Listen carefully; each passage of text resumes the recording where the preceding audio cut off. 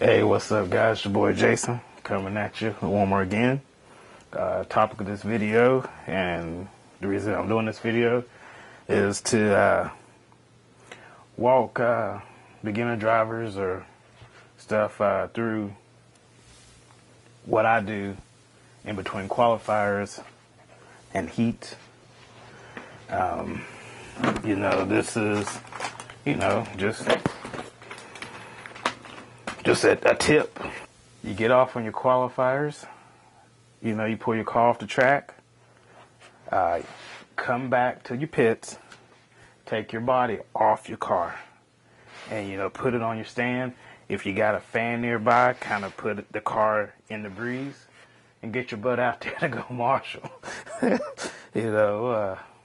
the respects for the next people, There's a lot of people who think they're too good for marshaling. Nobody's too good for marshaling. If you like me, I stumble and fall on cars and slip and slide and do the MC Hammer out there. But anyway, after you get done marshaling, come to your pits. First thing, clean your tires up. Get all that sauce or dope or whatever y'all call it these days. Get your tires clean. Let those dry. Your battery should be a little cooled down after, marshaling everything. Some of the pros and some of y'all guys keep your battery in the car. Whatever. Just make sure you charge your battery. So your tires are clean.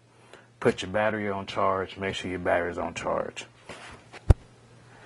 Okay. Next step, I take a 2 mil. And I learned this, watching mechanics in motocross and stuff like that. And that's where I got the tip from, I guess. But I learned this from watching them and actually doing it because this is a lifesaver. Motorcycle breakdown and somebody's life could be your life. But I take the same steps to the car. Well, anyway, I take a 2 mil, and wherever there's a 2 mil screw, I tighten. I make sure it's tightened.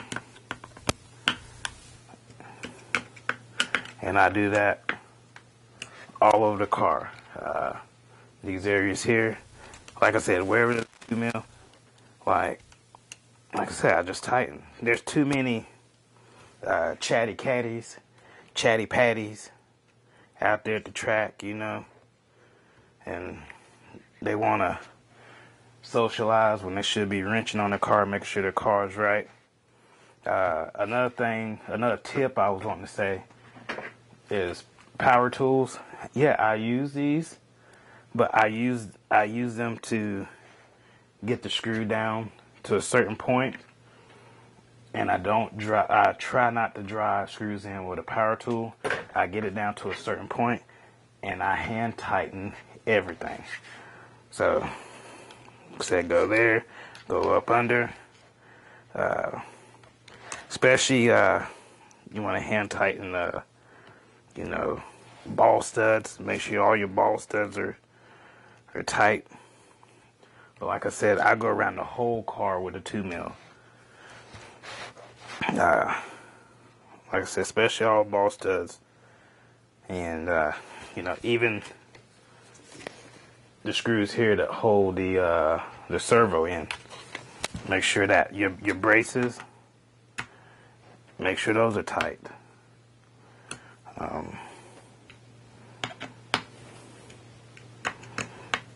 yeah, motor screws. Make sure those are tight. Your shot screws at the bottom here, make sure they're tight in. And this goes for all cars. Your screws in the back, make sure they're tight. All right. And once I check all ball studs, all screws that take a 2 mil, like the arm, the bolts that go in there.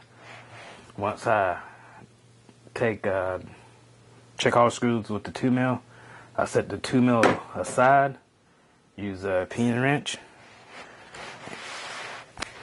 and these little set screws here, like that goes in the arms, make sure they're tight. You know, make sure it's tight, but you're not like stripping stuff out, you know. You get the drill. Yeah. Go to, you know, the arms here. Especially down there, everywhere at the arms where they have the little hinge pin set screw kind of ordeal. Just making sure they're tight.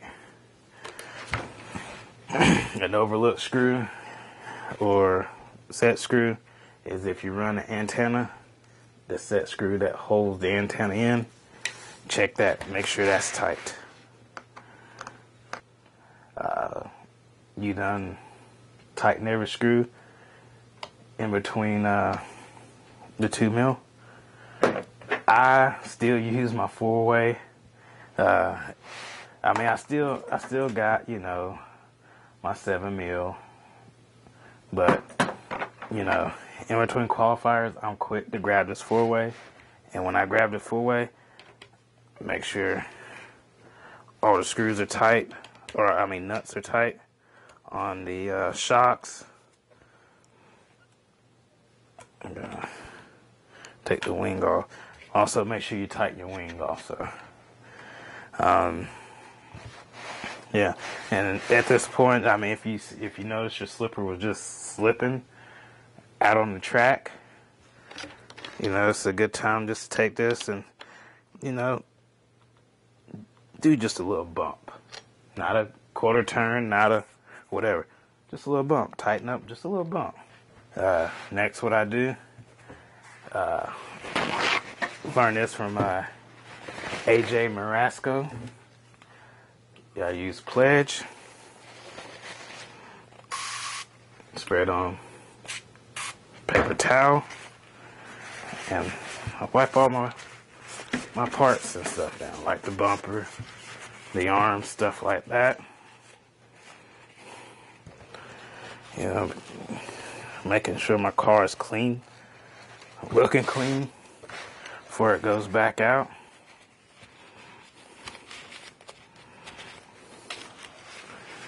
Okay. Yeah, I'm just making sure the parts and stuff are, you know, ain't got dirt caked up on them for your next run. The bumper in the back. The bumper in the back. Okay. Also, another thing, or what I use also to clean, baby wipes. You know, I keep these in my pit box wherever I go, pit bag, whatever. But yeah, baby wipes. Kind of get in there. I get my shock towers. Wipe my shock towers down. After I wipe the car down, there's one more step that I do also, is I take a toothbrush, get this at Walmart, $1, for the dirt that's hard to reach, like up under here, up under the shocks, stuff like that. I take a toothbrush and I lift up, wipe my shock bodies. Yeah. Zoom in there. I'll wipe my shock bodies. Also, I'll pick up on the spring and the little cap that the O-rings are in, the little blue cap. I'll wipe the dirt off from under there. Doing this while everybody's being chatty catty.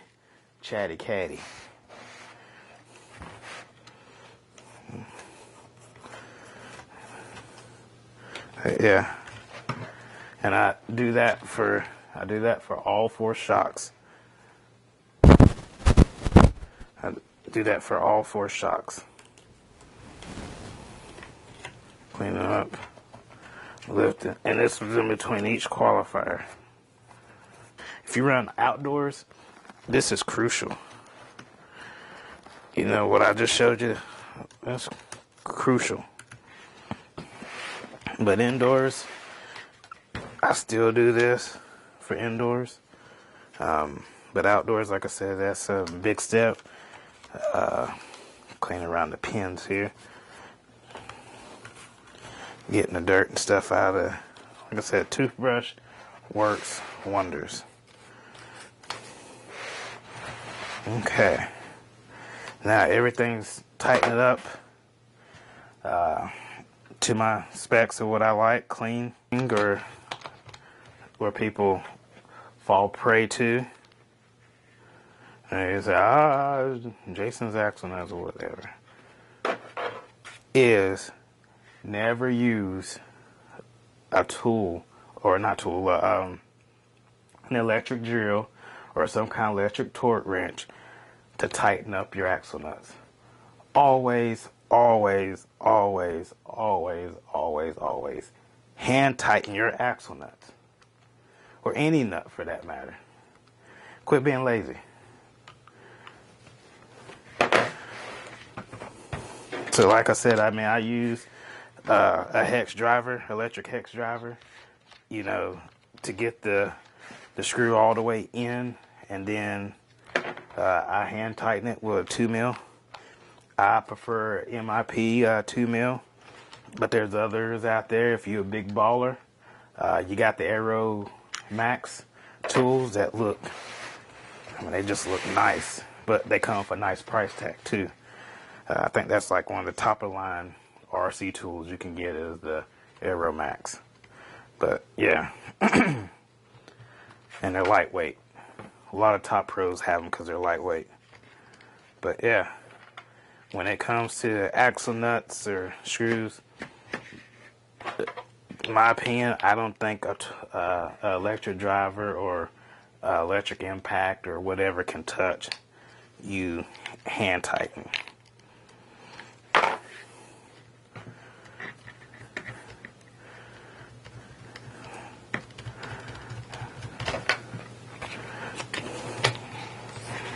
Like I said, this is what I do in between qualifiers and rounds. Don't over tighten anything. Okay, got this step.